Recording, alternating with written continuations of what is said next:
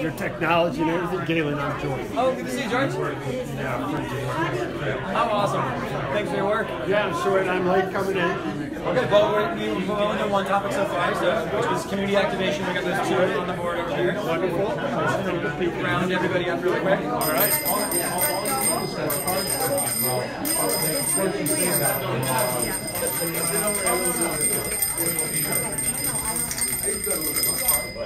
All right, thank you so much for that break. We have 2 full pages, which is amazing. Vivian, can you read 1 or 2 things from the infrastructure justice side? Yeah. Okay, infrastructure justice, only 2 or 3. Connections to neighboring communities, crosswalks more on St. James and McKnight. Yep. And flashing beacon lights. Maybe a potluck dinner in each neighborhood. I like that. Ask residents what infrastructure elements need to be fixed and prioritize those needs, and they do what they say. Cool. It sounds like there's a lot of outreach from what you read there. A lot of getting feedback from the communities that probably are the ones who are going to be benefiting or might need it the most.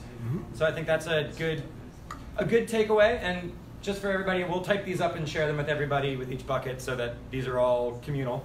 But yeah, I like that. That's probably the justice aspect of getting out to where people are.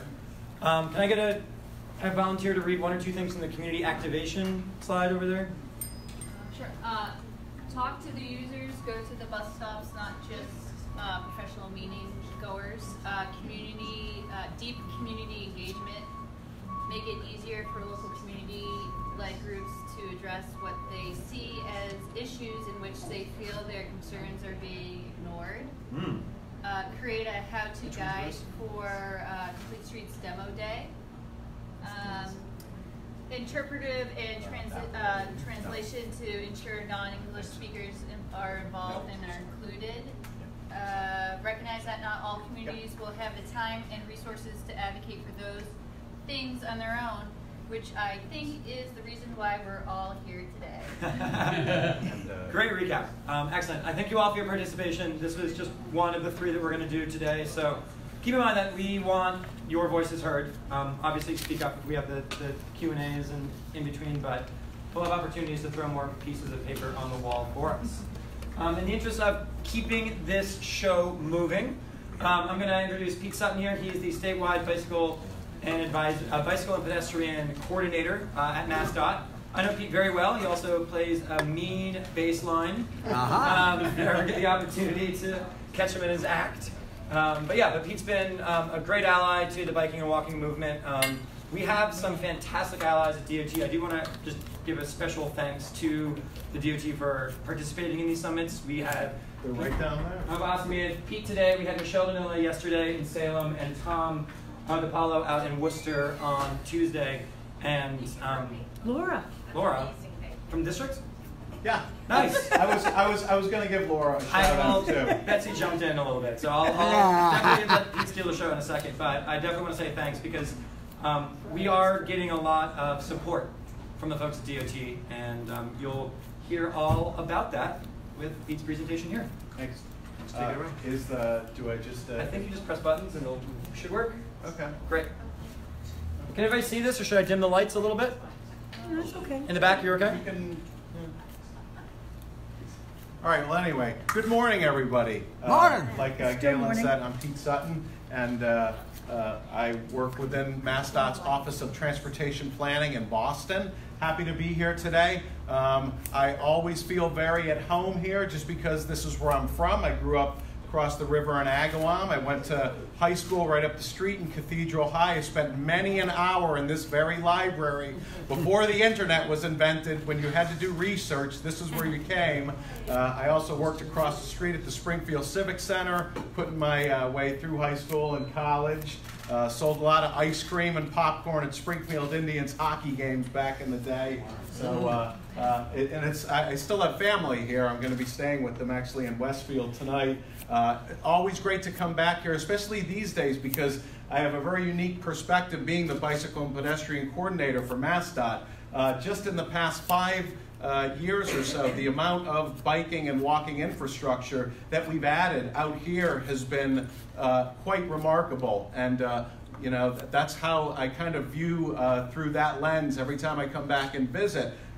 There's always new infrastructure being added. I can't take credit for it. That is on the part of the districts, actually. And I want to give a shout out to our District 2 Bicycle and Pedestrian Coordinator, Laura Hansen here, who's with us today. Laura, thanks.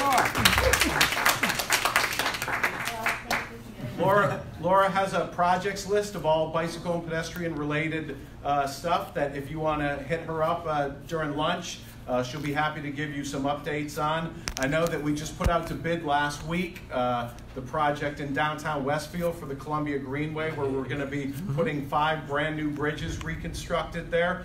We also just opened during Bay State Bike Week 2 new pieces. One, the official ribbon cutting over the Westfield River for the Columbia Greenway. It's a beautiful bridge. And also, my personal new favorite piece of biking infrastructure out here is in West Springfield, the new stretch of the Connecticut River Walk and Bikeway, which if you have not been out there yet is amazing. You have not seen the Connecticut River in this perspective before. That we basically opened up this brand new view to it that had never existed before. And even though it's only 1.5 miles long, it's probably better for a walk than a bike ride. But you know, if you look at Jeff's map in the background, there's a lot of planned connections on both sides of the Connecticut River, both MassDOT projects and local projects too. So there is a lot going on in this area, which I'm very excited about. One of the things that I've been overseeing for the past couple of years that a lot of you have weighed in on, sent comments both online and in public, are the statewide bicycle and pedestrian transportation plans.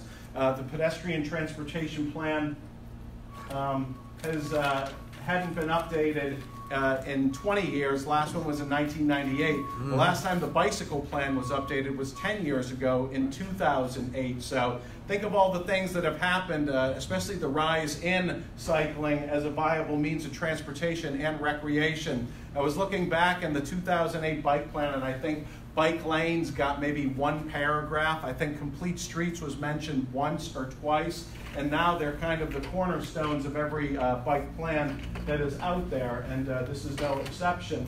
So I'm going to give an overview today of the statewide bike plan, which features demand analysis, project prioritization, and selection. I know very wonky terms, but we are relying heavily on data to make our decisions about which kind of bicycle projects and infrastructure we want to put in all around the state. I'll preface that by saying that the crux of this plan is mostly to build bike infrastructure on MassDOT roads in particular, but we also want to help fund our municipal partners too, because some of you may know or may not know that MassDOT controls actually very little of the roadways throughout the entire state. It's less than 20%. And most of those roadways are interstate highways, bridges, and tunnels. The rest of it is under municipal jurisdiction. So very important that we get the word out and the assistance out to our municipal partners. And I'm seeing just in the first 2 talks today that that is definitely happening with the Complete Streets work, one and Safe Routes to School. 2 big successful projects that are also included in these plans. So, the vision of the bike plan, fairly simple. Biking in Massachusetts will be a safe, comfortable, and convenient option for everyday travel. Pretty straightforward. Like I said, the last time we updated it was 10 years ago, so it was definitely due. We spent the past 2 years planning the process. This plan, as well as the pedestrian plan, are quite special in the fact that there is finally some real money attached to them. $60 million in the capital investment plan over the next 5 years for high priority projects that are spun out of both bike and pedestrian plans. And we have also, because our relationships with the municipalities are so important, we put out companion documents to both plans, the Municipal Resource Guide for Walkability and Bikeability. And you can view all of these plans online. The bike and ped plans are in draft form, but they're about to be finalized within the next couple weeks or so. Just go to the mass.gov website and type in bicycle plan or pedestrian plan or Municipal Resource Guide for Walkability or Bikeability, and you can see all 4 of them. So the whole planning process, like I said, revolved around data. It revolved around public engagement, which was both in person and online. We had a great consultant with Tool Design Group that has offices internationally, not only offices in Chicago and Seattle, but also in Toronto. They were reviewing and incorporating nationwide and international best practices, seeing if they could be incorporated at the state level here in Massachusetts.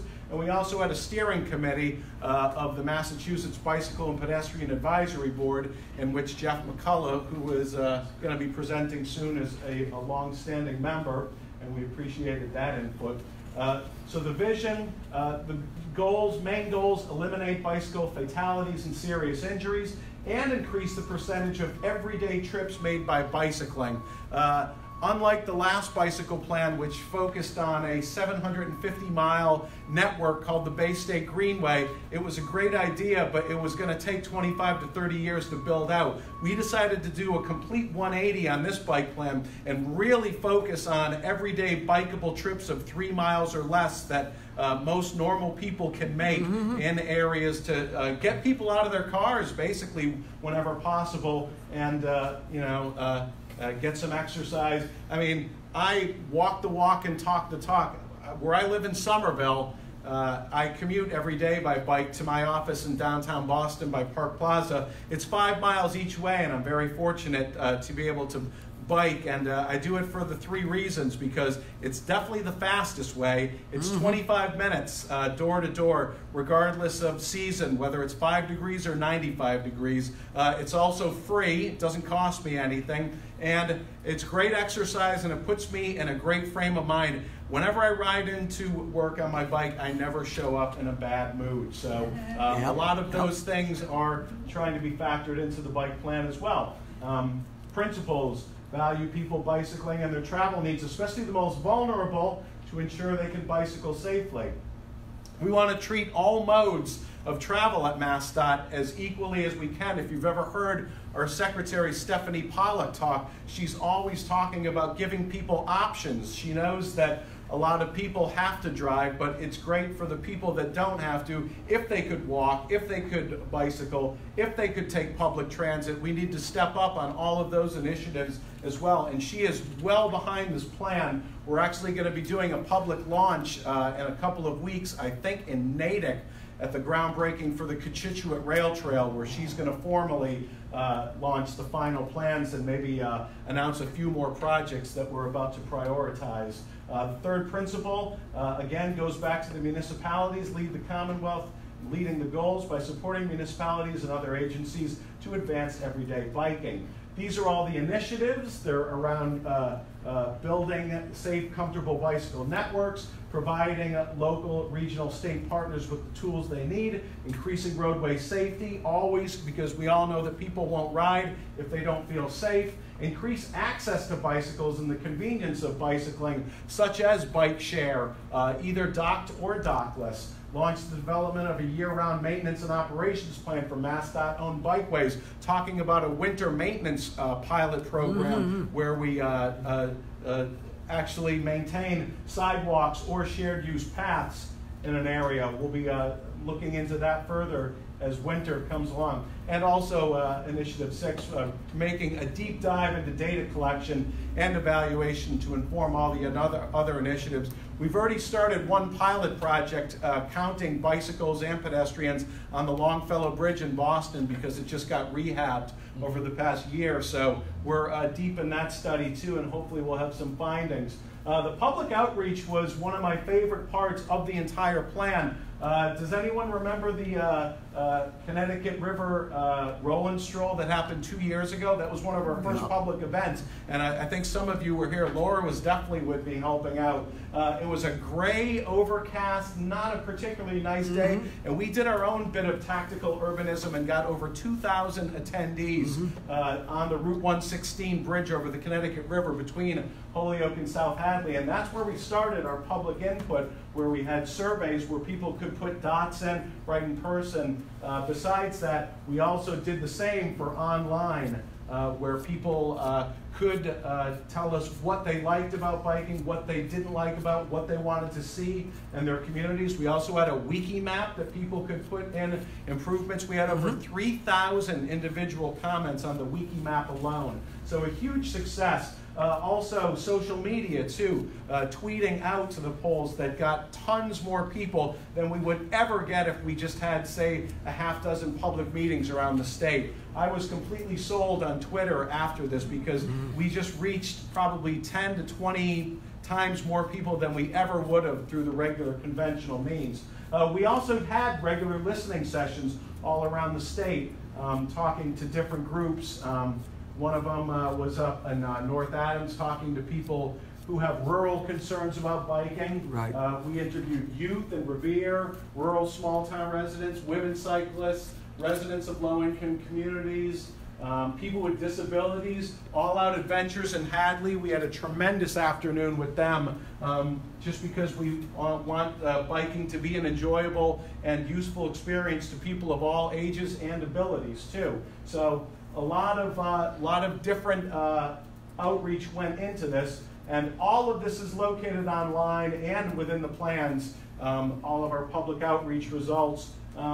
Here's the wiki map, frequency of needs improvement comments on the online map. Not surprisingly, a lot of it focused around Boston, but it also, and the Pioneer Valley too, a lot of comments there too for improvements, but also places that we weren't expecting, places like Taunton, which is not even on our radar, but now is, as far as making bike improvements go. So definitely was valuable input there. Is that Route 23 going off from Springfield to the left? I'm not quite sure. Route 20 it looks like. 20? Yeah, 20. probably They're close together at There was some a point. lot related, sort of Westfield. And of course, like we're all gathered here today under the guise of health and wellness. I don't have to sell anyone in this room on the benefits of cycling. In Massachusetts, 55% of adults get the recommended 150 minutes of aerobic physical activity a week. Biking for just 30 minutes per day has many benefits, including reduced risk for chronic disease, emotional well-being. I show up to work every day in a good mood because of it. Improved academic performance for children, what we were talking about earlier with all the safe routes to school kids and getting driven there by their parents, missing out on a huge opportunity to get some exercise to and from school, and a delayed onset of cognitive decline in older adults.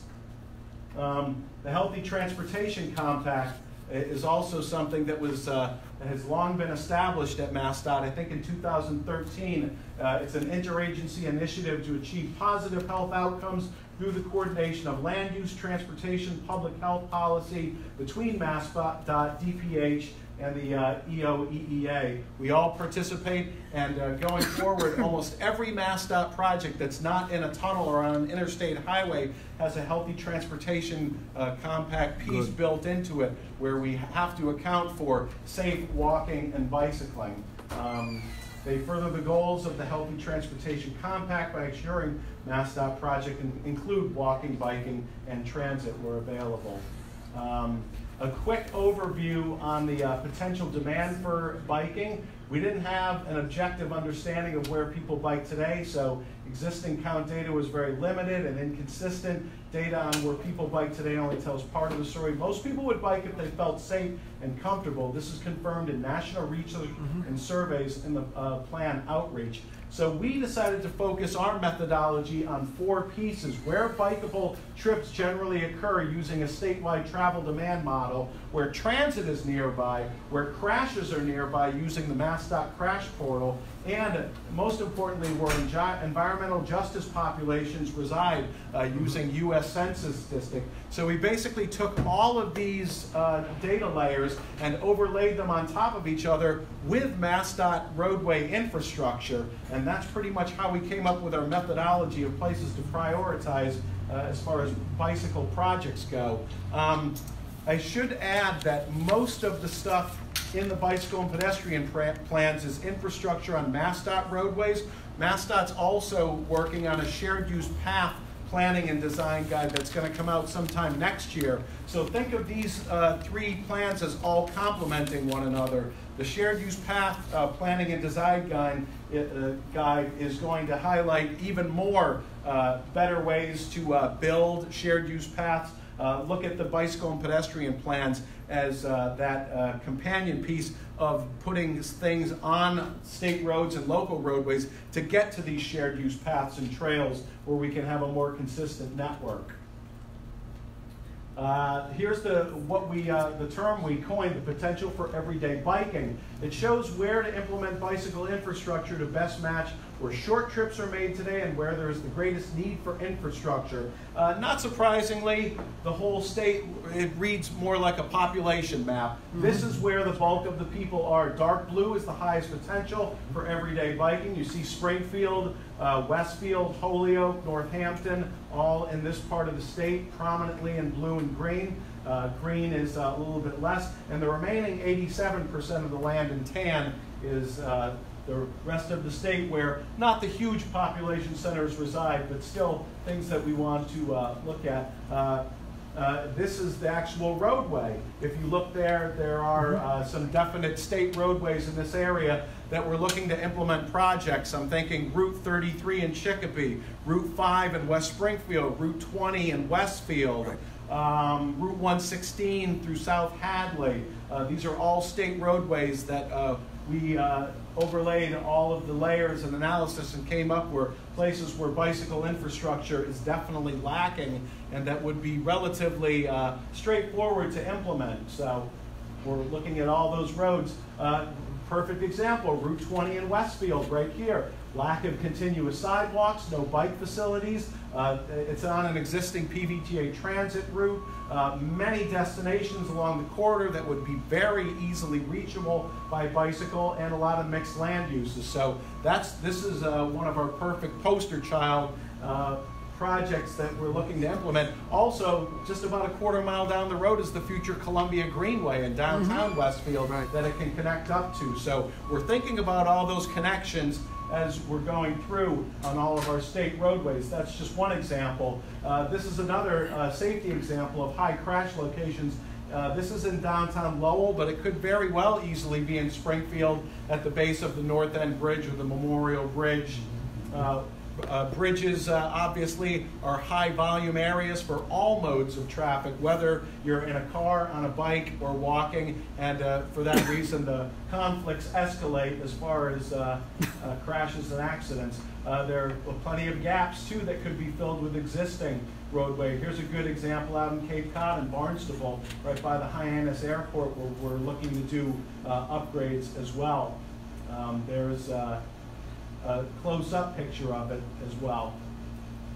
So, like I said earlier, the capital investment plan is going to allow us $60 million worth of investments of high priority projects over the next 4 or 5 years. That's pretty amazing.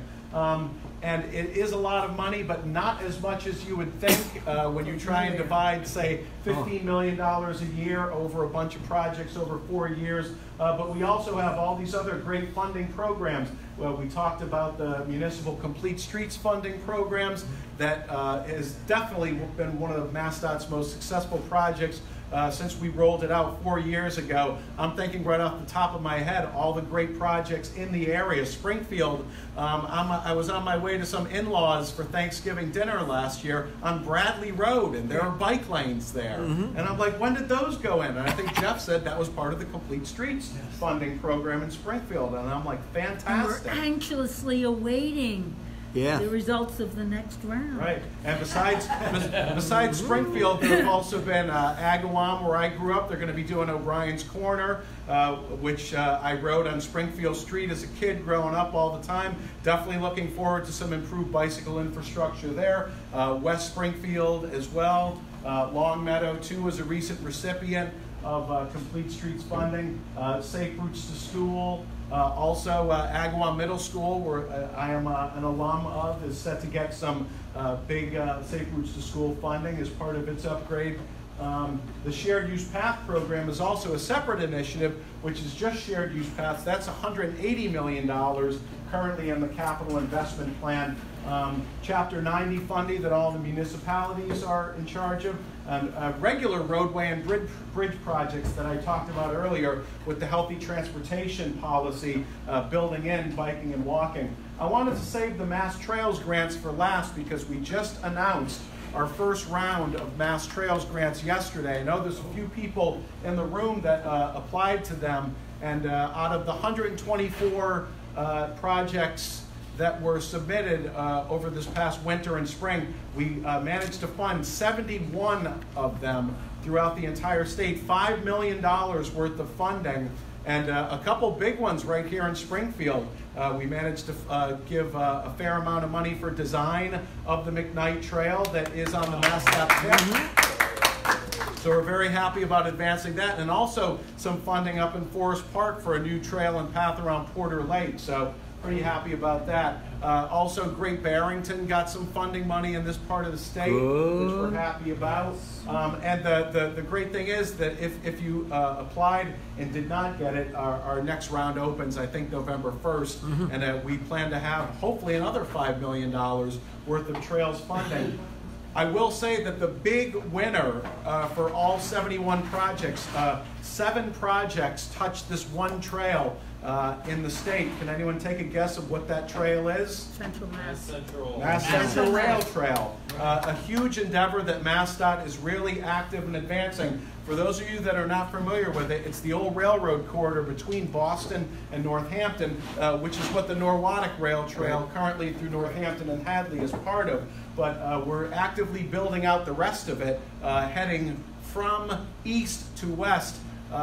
Cambridge, Somerville, Belmont, Waltham, Holden, Hardwick, and Ware, all towns where the Mass Central Rail Corridor passes through that all receive funding to advance their portions of the trail. So it's something that we're really excited about. I know that I've heard it from at least a couple people today who said, in my lifetime, I want to see that whole 104 miles built. And I'm going to do my darndest to make it happen.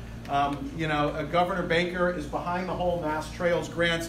He was the one that 2 years ago said to his cabinet, look, MassDOT, DCR, and EEA are the 3 biggest trail builders in the entire state. Why aren't they all working together to combine their resources?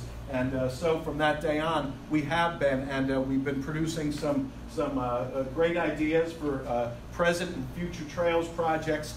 Our big one that is funded with the Gateway Cities Parks program is the Northern Strand Trail, which is along the North Shore just outside of Boston. It's going to be going through Everett, Malden, Revere, Saugus, and Lynn, and with a bike shed of probably 250,000 people just within those 5 towns, so pretty great. We're also measuring performance. You hear that term being used all the time. When performance is measured, performance improves. We're taking that to heart. Each performance measure has a corresponding equity check too. Equity check is a way of identifying any disparities that affect certain populations, such as environmental justice communities. And it's all of our performance measures will be coming out in Tracker, which is MassDOT's performance report that we come out every year, which you can also view online. A couple slides about the Complete Streets program, even though we went over it earlier. Again, 92% of the roadways in Massachusetts are under municipal jurisdiction, which is why we thought it imperative to have both guides for walkability and bikeability to help our partner agencies. The Complete Streets funding program, this is Tier 1, Tier 2, and Tier 3. Again, all this additional info is on the website. Along with all of the maps and all of the towns that have registered, have their approval policies, and approved projects now. The whole Complete Streets program is about 3 or 4 years old now, and we're finally starting to see some finished projects all across the state, such as ones in Dalton, Littleton, Framingham, and like I said, right here in Springfield even.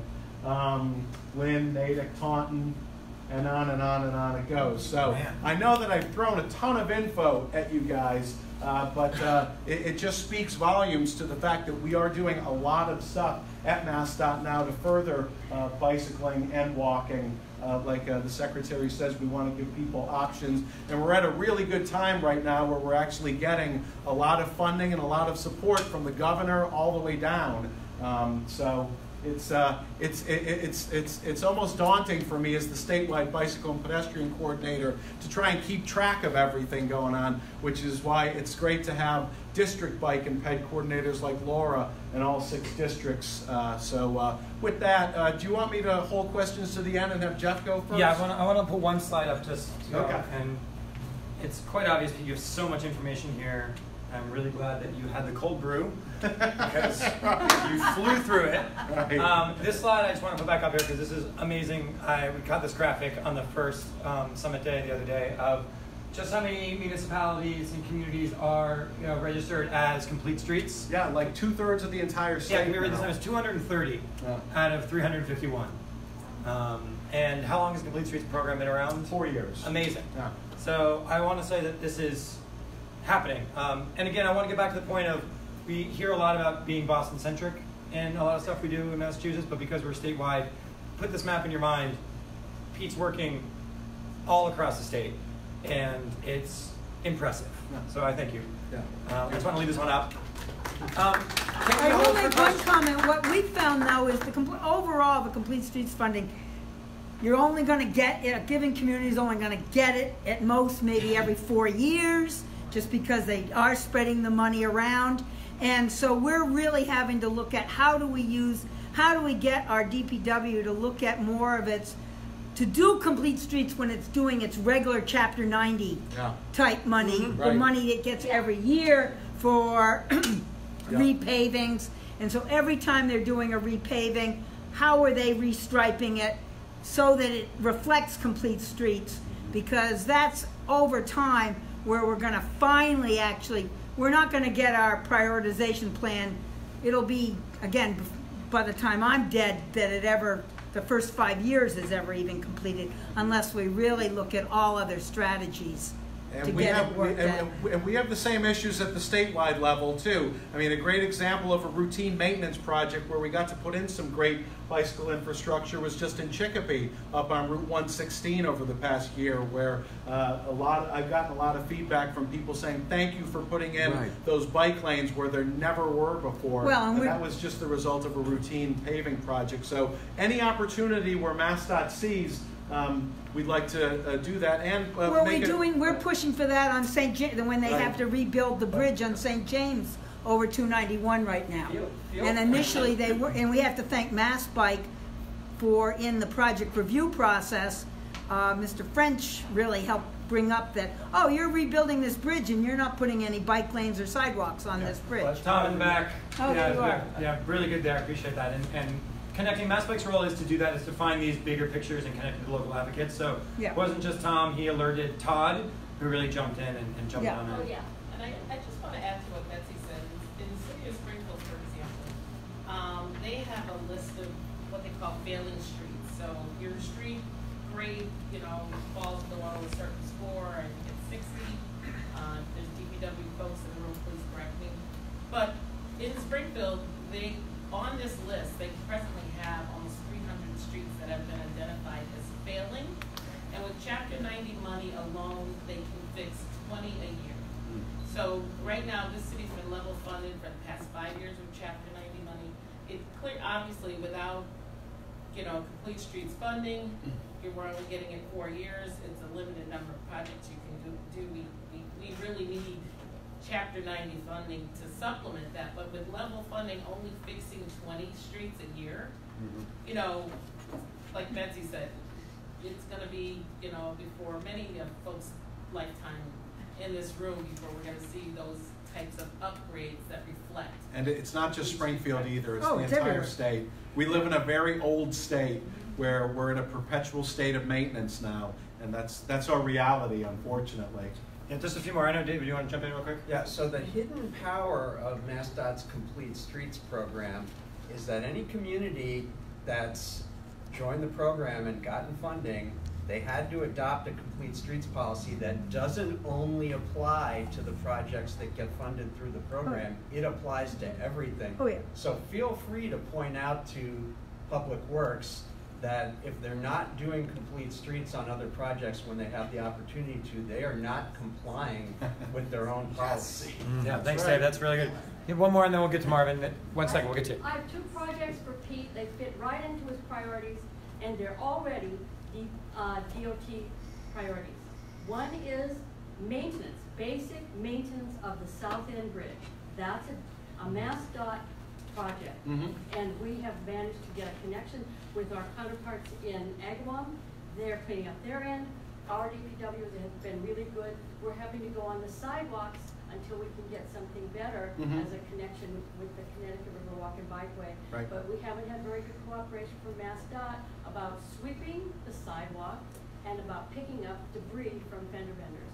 Secondly, on the North End Bridge, that is perfect for connecting to the already existing improvements on the West Springfield side of the river, but the roadway is like this. Oh my God, it is. Not bike friendly. And the sidewalk, the cement on the sidewalk is spalling, it's dangerous, and that's a MassDOT responsibility. We hope that you can give that priority because that will expand everyday biking and walking opportunities with the Connecticut River Walk and Bikeway and the existing infrastructure on the west side. Duly noted. Thank you. Cool. One last from Marvin, then we'll move on. Yep. I just wanted to talk to you about the maintenance. DCR is responsible for a lot of the off-road paths in this area, and they are not willing to do anything about cleaning them up so they can be used in the winter. And there are people who commute to Amherst from Northampton on a daily basis, and they are confined to using transit or cars in the winter. And they complain about it constantly.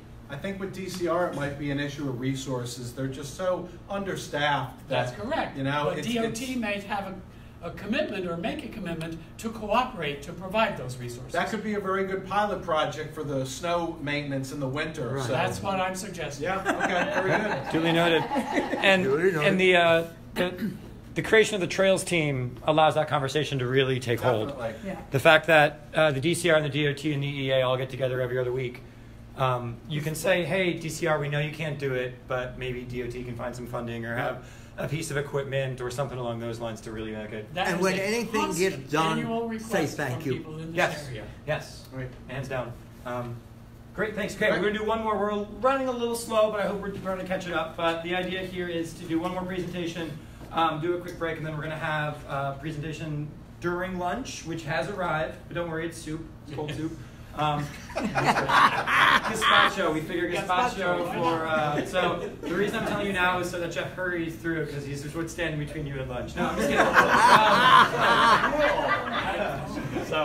I've got lunch on one side and that fantastic presentation. Thanks so much for all your hard work. Your tireless effort. We do appreciate it. Yeah. Seriously. Breath of fresh air from your predecessor. And so, you know, Some of the smoothest. he's got the big picture in mind, and we're going to bring you down now. We're going to bring you all the way down to the local level, because we all know that's really what matters. And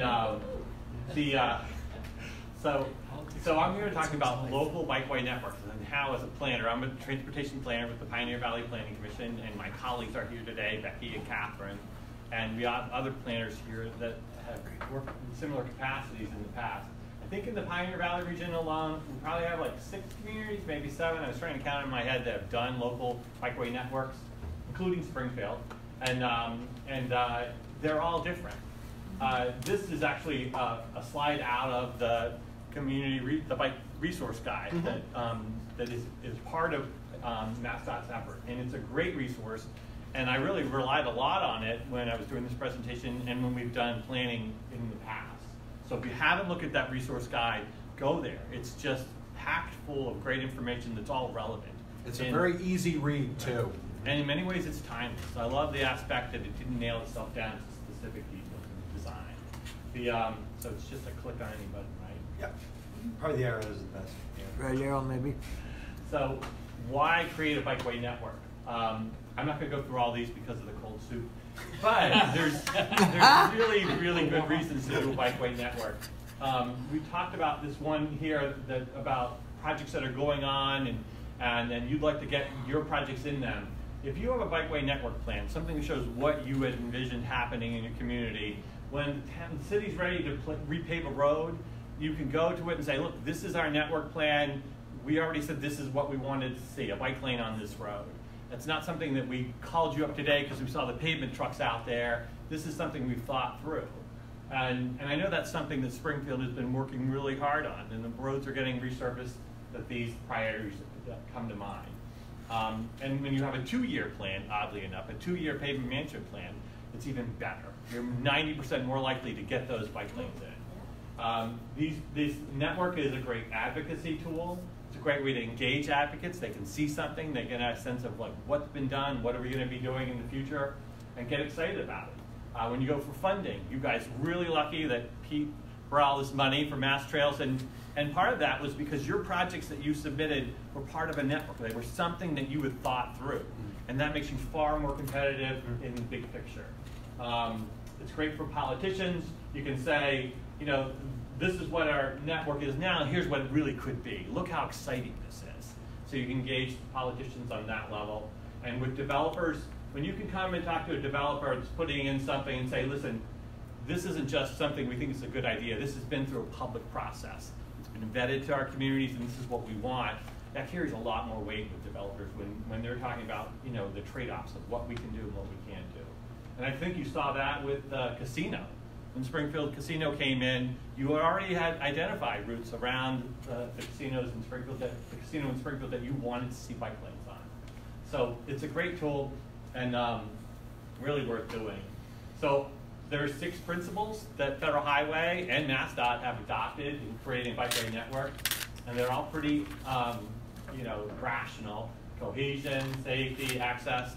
But as planners, we really go beyond that and look at the community, because we want this to be a community plan, one that has a lot of local buy-in and investment.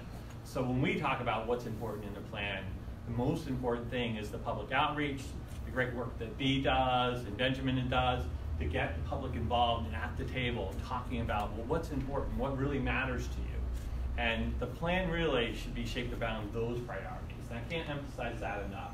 It's probably the place where most plans fall short, and I think it's for good reason. It's expensive, it takes a lot of time, there's so many barriers to engage people at different levels, but it's worth doing. This is where you want to make your effort, and don't rush it.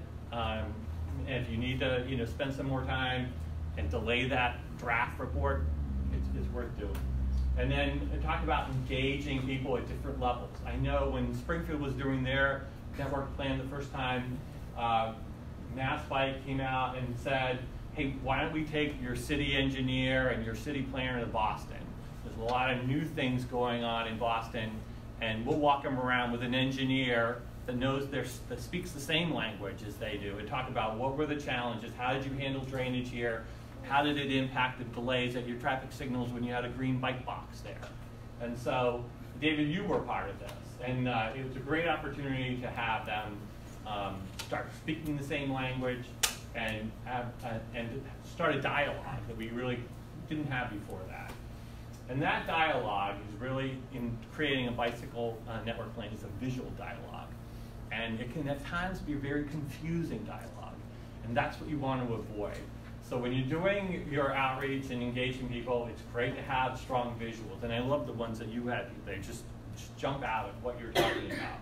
Because things like a separated bike lane, or people will say protected bike lane, or a cycle track, you know, when elected officials start hearing all this stuff, they can really, their eyes will glaze over, and you know, it's like, what are they talking about?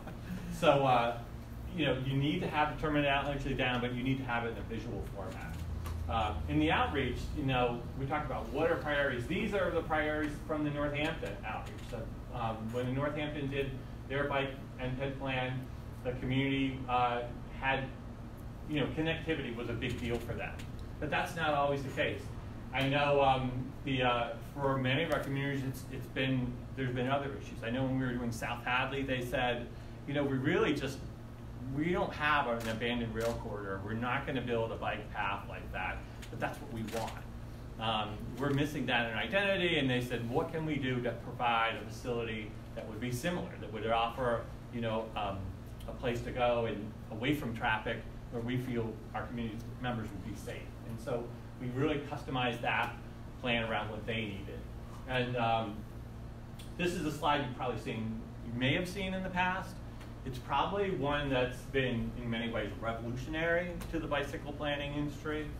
The fact that we know that there's a large section of the population that just doesn't want to deal with traffic, that they're looking for a low-stress environment.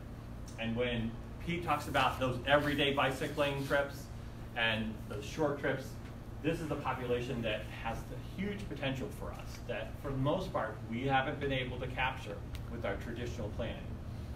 When I started doing this 20 years ago, it would have been, oh, you know, you should ride on the road. And if you don't feel comfortable riding on the road, there's something wrong with you. And you need to take another class. But we know that's not the case. And if we can build facilities that appeal to this broader group of population, then we can really make a huge difference. And here's the tricky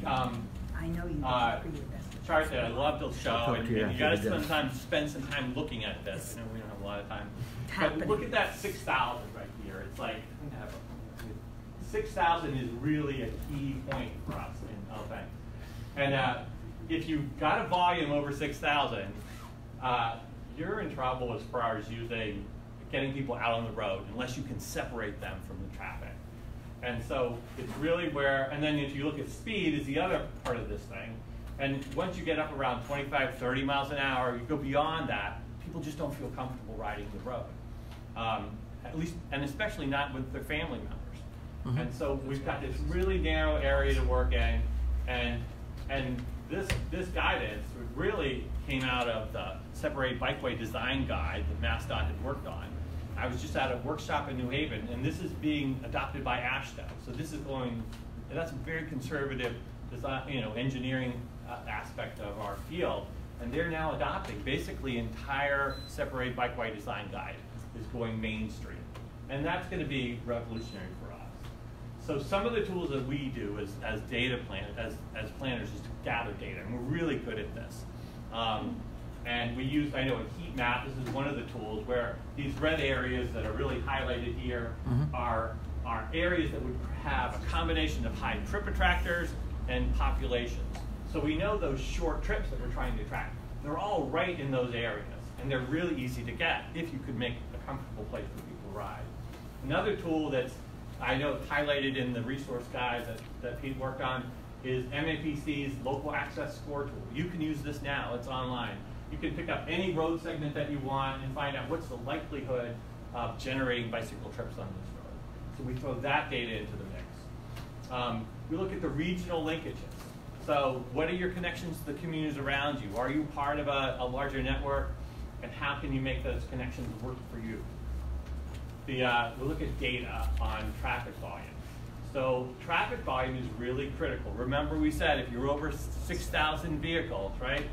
You got to come up with a better solution. And so you've got to get this data. And fortunately, all the RPAs collect this data. So Franklin County collects it, Berkshire, Pioneer Valley, and we upload this to MassDOT's MS2 website. So you can go there and get this data. And then you can supplement it. You can ask the Planning Commission for free counts every year. We do a few free counts for every community. And you can also go and look at developers' plans, because when you're doing like a new grocery store or a CVS or gas station, as part of your traffic study, you'll do an analysis of what the volume is of traffic by that facility, and so you can gather more of those counts. And but it's a really useful tool to have, and it may seem like intimidating to collect that data, but it's really not that hard. And so in the end, with all this data, we throw it into this, formula, and outspits the level of stress for these roads. So these blue roads that you see here, these are really comfortable roads. So an 11-year-old would feel comfortable riding on that road. And seniors would feel comfortable riding on those roads. Families would feel comfortable on the roads, but you can see there's a problem. if I've got this neighborhood right down here, I think it's the Merritt neighborhood. This is in West Springfield, so just across the river from us. You could bike all around this neighborhood and you're just fine, but you're sort of trapped. These are the arterials and collectors that are in red, sort of orange here. Those are not low volume roads. Those are not low speed roads. So you've got to come up with a solution. And that's what the network plan really works to do. We want to build a low stress network where we can track a large percentage of riders. And so we work on different scenarios. Now you could look at this and maybe you could build like a tunnel from this section right here to this one. You could change one of these arterials and you could do a separated bike lane on one of those. Which is actually happening. Which actually, yeah, that's true. It's happening on this road. And I think a protected bike bridge on this one. So they've already figured it out for us. But those are the challenges. Basically, it's not something that's easy to do. It sometimes takes a lot of thought and money. But if you look at the projects and decide, well, which of these are local roads and which are federal aid roads, the federal aid roads, you're spending larger tip resources for those projects, and sometimes these are very realistic as far as getting it done. And so I guess a few examples is in Northampton, they just took a stretch of the sidewalk and designated this for bicyclists, create their own separated bikeway. They call it cycle track. And it works on a very busy road. It's one directional on each side. And then recently in Amherst, they took a sidewalk and they had a road that was connecting to their bikeway network. And they were just like, what are we going to do? This is carrying a lot of busy traffic during rush hour. And they widened out the sidewalk and turned it into a side path. One that is, I also added one of the bike share stations there as well. So there's options out there. Some of them aren't that expensive. It just requires some creative thought. So this is South Hadley. This ended up being a network plan. It's kind of hard to show a network plan because it's so large. But I do have some of these in the back if you have a chance to look at them. And for South Hadley, so what did they really want? Remember, they wanted to get off-road. So we found a section connecting two elementary school and the high school that also connected down to one of their other parks where we could create a separated bicycle facility and provide that recreational option that was, for that community, so important. And of course, it would be different for every other community. So this was a great project. In this case, we identified, instead of saying we wanted a cycle track or separate bike lane, we just said we wanted low stress on certain roads, with the idea that the engineering and design that would go into that would follow up in the later part. So I guess the nice thing about a network plan, one that I think I'd want you to walk away with remembering, is that the network plan really gives you an option to look at how some really small things can make a huge difference, small pieces, and that there's really not any insignificant pieces to the puzzle that you put together. So if you do a bike lane, or you put a tunnel or a side path, any of those projects in the end can make a huge difference in how the network's used and how people get around. And that's it. So this is, I think this is the Riverwalk in Springfield, and that's a tunnel that MassDOT recently constructed in Northampton to the active railroad. But that's it. Well, and it's what Sheila was just mentioning. The network, it can be as simple things as getting the sidewalks on a bridge, street sweeping on a bridge. Yeah. Little things make amazingly huge difference. It never ceases to surprise me. We'll have a small section of a bike lane and people will just be ecstatic. But now I can get to school. So yeah, thanks so much. Thank you, Jeff. Cool. This is super great. I always like to think that a bike route, especially if you're thinking of low stress, it's only as good as your weakest link. You can have a beautiful, we see this all the time in Boston, you have these gorgeous pathways, but then you have a crossing which has no facilities to it, and so that's the barrier. So I think really the power of what you're doing here is you're identifying these, and then you can hyper-focus to make the most impact as possible. So I think you're doing wonderful work, so thank you. Cool, get a chance to check out the maps in the back. For timing purposes, we're gonna definitely, everybody stand up one more time, stretch yourselves out. Tom, are we set for everything back there? We've got everything. I haven't set it up really for a certain Okay, we'll take 2 seconds to do that. I think there are bowls back there. So we have gazpacho for us. Grab a bowl and then sit back down. We're going to have a lunch showcase with Josh, who's here from the 413 Bike Life folks. And take a few minutes, stretch your legs, use the restroom, grab your soups, and then join right back in. We'll have a talk, and then we'll get to some of the whiteboards on the wall. But yeah, great. Thank you so much. Great. Great. See you in a minute. All right. I'm going to be out.